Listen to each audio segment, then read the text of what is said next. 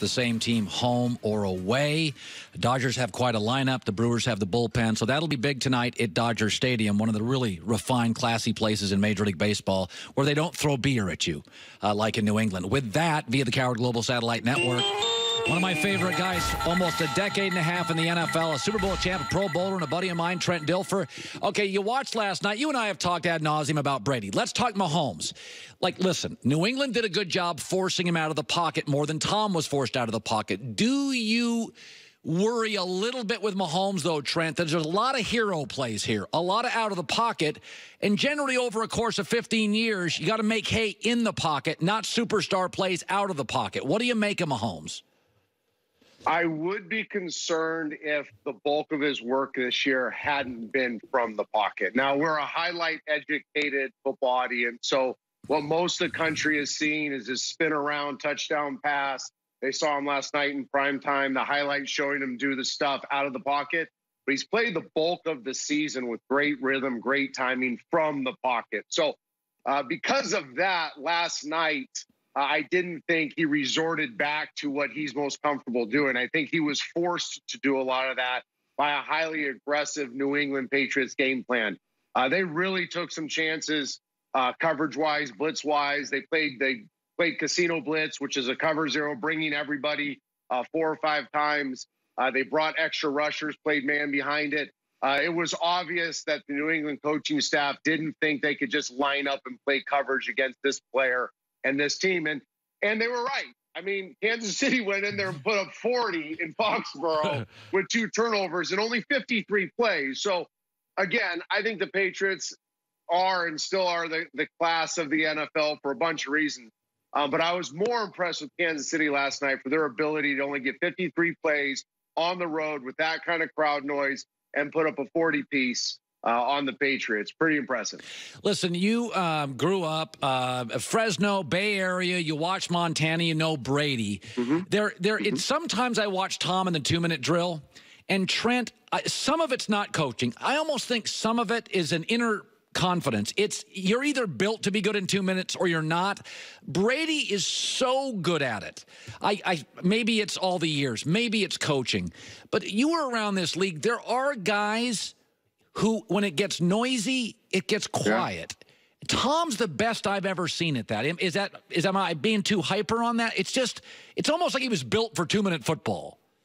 I don't think I can say any better. I think there are just certain guys in every sport that their minds get quieter the busier the environment is, the more chaotic, the more stressful. They find that gear where they can get quiet, they can get calm. They're supremely confident. They've been playing the game in their mind the whole night, the whole day, so they're prepared for that moment.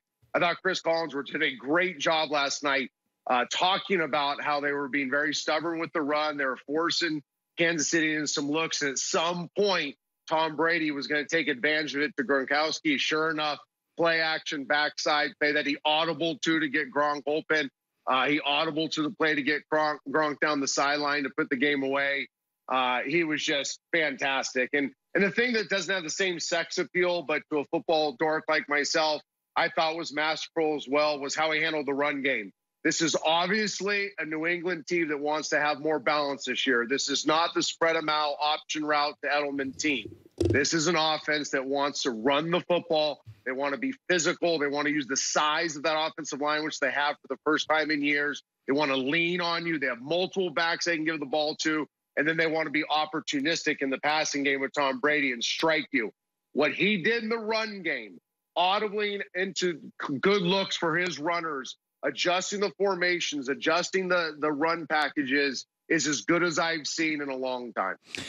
By the way, you know I like Darnold, and it was more about traits. He's a bigger, stronger kid than Baker, but I like his traits. I don't like the nonsense. I think he's built to fail. Win, fail, same personality. Touchdown, pick, same personality. I like that. Baker, I can see 2 guys. I see plant the flag guy, head down guy. So I tend to like Darnold more. Plus, he's bigger and stronger. What did you see from Baker? Because Baker didn't have a very good day yesterday. Is there anything that concerns you with Baker? Yeah, it's the same thing that concerned me coming into this draft. And I worked hard on this draft. I've known these kids forever. and really wanted to give balanced analysis going into this year's draft. And Sam was my number one guy for a couple reasons. Number one, he has that vibe to him that makes everybody around him feel better. Good, bad, in different situations, you're going to feel better when Sam Darnold's around. He has that every intangible trait you're looking for. I think physically he can get away with more bad things happening around him. A pocket collapsing in the middle. He's big, strong enough, athletic enough to manipulate that and still make throws. I think his downfield accuracy, when you look at his entire career at USC, was phenomenal. The ability to push the ball all over the football field into tight windows, too, not just wide open receivers. Those are all the reasons I thought Sam would be great. Now, I think Baker's going to be a good quarterback. But me and you talked about this a few weeks ago. Baker's got to decide what kind of quarterback he's going to be, because he's got a choice now, and you're seeing the bad decision come to fruition. When he tries to be a playmaker, when he tries to do too much, when he's not willing to give up on a play, bad things happen. He is not a good enough athlete to be a full-time playmaker. He is a guy that must play the game like Drew Brees has played it for years. On time, from the middle of the pocket, before it gets muddy in there. The Cleveland Browns have to do a good job of building their offensive line like the New Orleans Saints did with Drew Brees, where they built it center, guard. They weren't as concerned with the tackles. Baker needs a clean interior of the pocket. He needs to play on time, and he can be deadly. He can absolutely slice and dice you. But what you're seeing is the same thing you saw happen against Georgia last year. When you're able to rush Baker in the middle, get him moving laterally or moving backwards, his brain writes checks his body can't cash. He tries to make plays that physically he is unable to make, and they turn into interceptions. That's what you saw yesterday. I think Baker can fix it, but it's on him to decide how he's going to play the game. Trent Dilfer joining us. I said there's 9 teams that I look at, 5 in the AFC, 4 in the NFC, that I think are good enough, personnel, coaching, quarterback, to string together multiple wins in a row, get to a Super Bowl. Win or lose, who knows, but get there. That's part of it. And then there's 2 teams, Carolina and Green Bay. I need a couple more weeks. That's kind of how I feel today, that I feel the Patriots, Chiefs, Rams, Eagles, Steelers, Saints, Ravens, Chargers, Vikings. They can string together multiple wins against good teams. Panthers, Packers, darn close. Give me 2 more weeks. Any pushback on that? Do you see teams I don't?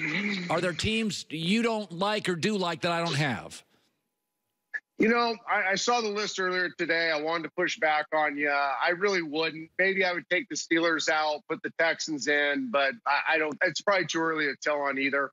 I think what's interesting about this, though, is a bigger conversation around the teams that most likely would be your favorites. And that would be the Patriots, obviously. I would put the Eagles in there because they did it last year, and they're starting to round into form, and Carson's only going to get better. And then, obviously, the Chiefs and the Rams.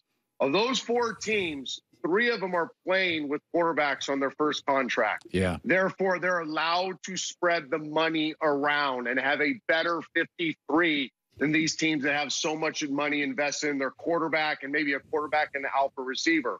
It also makes me admire how the Patriots have done it even more, because they've been paying Tom Brady a lot for a lot of years. And they haven't drinking the Kool-Aid of going and having to pay other signature players too much to keep them. They've been able to spread the wealth around. They have value at receiver. They look for value at every position. Trent Brown, getting him to become their left tackle is one of the great offseason moves we've seen. It just makes me continue to say they are so much better than everybody else at looking at it from 30,000 feet and managing a quarterback that eats up a bulk of their salary cap, where these other teams panic. And once they pay the quarterback, they feel they have to pay the receiver, then they feel they have to pay the running back or the corner. And there's just not enough money to be spread around until they take the quarterback out of the salary cap and put him aside and say, yeah, there's going to be a salary cap on quarterbacks, but they're not going to count to the rest of the cap.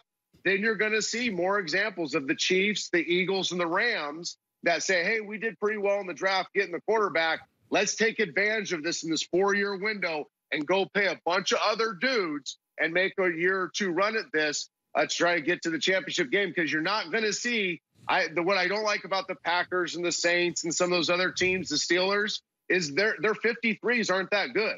They have a lot of sizzle, the guys they're paying, but they don't have a lot of depth. And that guy coming in playing the dime corner isn't very good. And eventually he's going to get exposed.